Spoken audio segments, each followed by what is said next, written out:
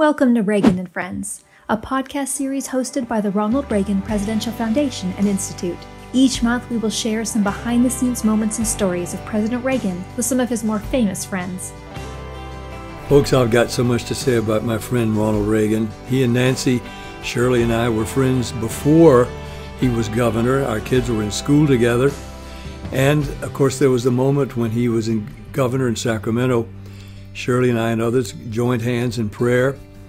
And a prophecy came that he would dwell at 1600 Pennsylvania Avenue before anybody was thinking about him running for president.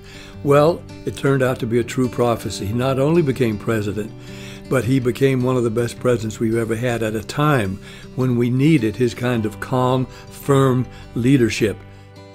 Charles Eugene Patrick Boone, known to the public as Pat Boone, was born in 1934. He is the great-great-great-great-grandson of Daniel Boone, the legendary Kentucky explorer and frontiersman, and is known for his white buck shoes, mild-mannered demeanor, and devotion to Christianity. Raised in Nashville, Tennessee, he sang in church and on local television and radio while growing up. In 1953, when they were both 19, Pat married Shirley Foley. They remained married for 65 years until her passing in 2019. Pat Boone made his recording debut in 1954 on Republic Records, followed a year later by his Dot Records debut, Two Hearts, Two Kisses. In May of 1955, he notched his first #1 hit with a rendition of Fats Domino's Ain't That a Shame. From 1956 to 1963, he accumulated nearly 54 chart appearances, many of them with two-sided hits. His most notable smashes included the #1 records Love Letters in the Sand and April Love, both released in 1957. How you laugh when I cry, each time I saw the tide. Throughout his career, Pat Boone stayed true to his Christian values and commented that he would only star in moral, uplifting films. That same year, he began hosting his own ABC television series, The Pat Boone Chevy Showroom, which featured a who's who of top-name guests, including Ella Fitzgerald, Nat King Cole, and Tony Bennett. Among his numerous awards and accolades, Boone has 3 stars on the Hollywood Walk of Fame, and in 2003, he was inducted into the Gospel Music Hall of Fame. So how did Pat Boone and Ronald Reagan meet? It was actually through their children. The Boone's children and the Reagan's children both attended John Thomas Dye School in Bel Air, California, a kindergarten through 8th grade private school. In a 2004 Newsmax interview, Pat recalled, "When my wife and I were in our 20s, we'd all go to the school functions, and there would be an actor friend, Ron and Nancy Reagan, with their 2 kids, who were the same ages as our younger 2 daughters. They had to be in their mid-40s at the time," he added. Pat remembered that he and his wife would often stand around after the school functions and visit with the Reagans, drinking cinnamon tea in front of a big roaring fireplace in the main building, discussing politics. He continued in the interview, "I remember after the school sessions driving home on many occasions and telling Shirley, 'Boy, it's a shame that guy Ron Reagan doesn't run for office. I like what he says. I like the way he says it. I remember saying he should run for Congress.'" The two also attended the same anti-communist rallies in the 1950s and 1960s. When Ronald Reagan did decide to run for California governor, Pat says he was in his corner right from the start, often introducing him and or singing for him at functions. You've either got or you haven't got charm. Ron and charm sorta go arm in arm. When Ronald Reagan became president of the United States, the two couples, Ronald and Nancy Reagan and Pat and Shirley Boone, remained friends. The president mentioned his friend in his personal diary twice in 1982, once on September 14th and once on October 20th. On September 14th, he wrote, "Went to an East Room reception for donors to the Washington Charity Dinner. Pat Boone, Ephraim Zimbalist Jr., and several other old friends. The whole idea started about 3 years ago in our living room through a conversation with Pat and a few others."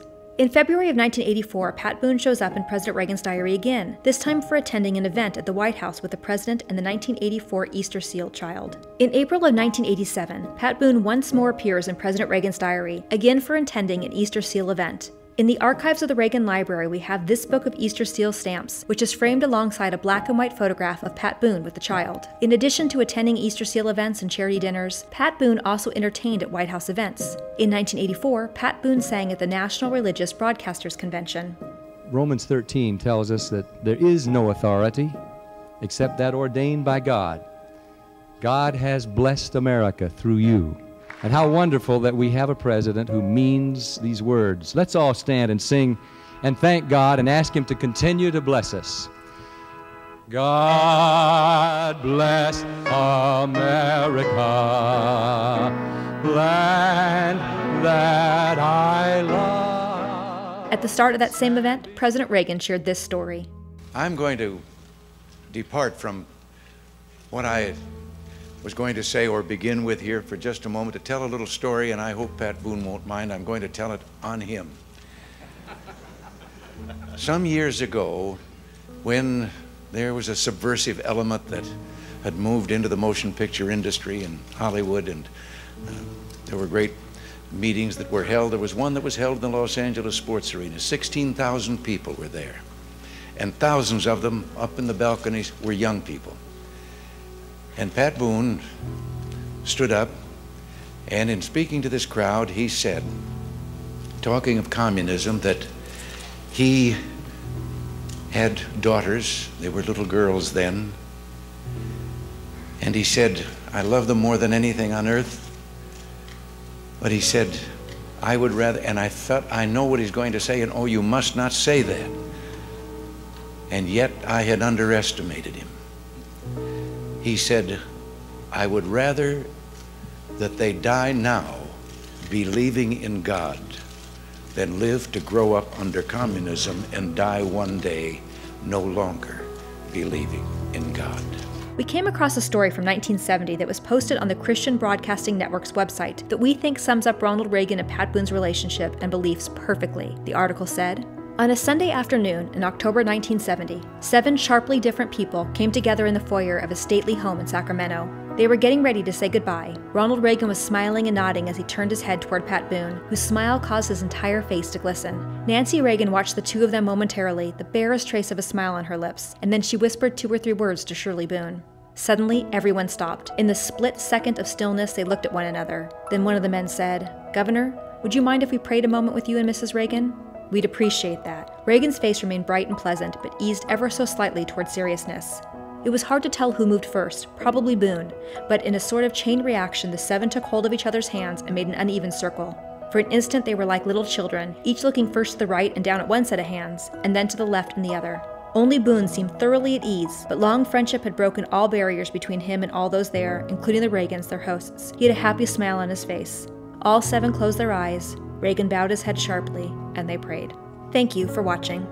Don't forget that when you subscribe to our YouTube channel, you'll be notified every time new videos and podcasts are added to our site, including our Reagan and Friends, Words to Live By, and Reagan Forum podcasts. And don't forget to follow @Ronald Reagan on Facebook and Twitter, as well as @Reagan Foundation on Instagram and YouTube.